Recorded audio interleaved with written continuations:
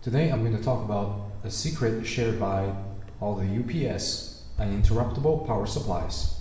So most of us with UPS know that after a few years they stop holding a charge and can no longer provide adequate power outage protection for our computers.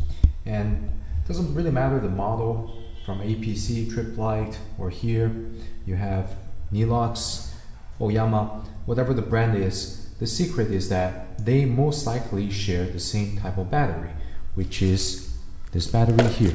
It's a 12 volt, 7 ampere lead acid. So this is a battery that powers basically all the UPS.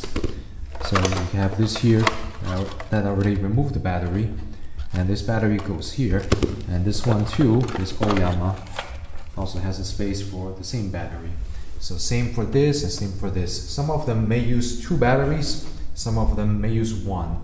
But for almost 95% of the UPS on the market, including the big brand names like APC, Trip Lights, they all use this. So if your UPS is running low on battery, doesn't really hold a charge anymore, this is a cheap alternative.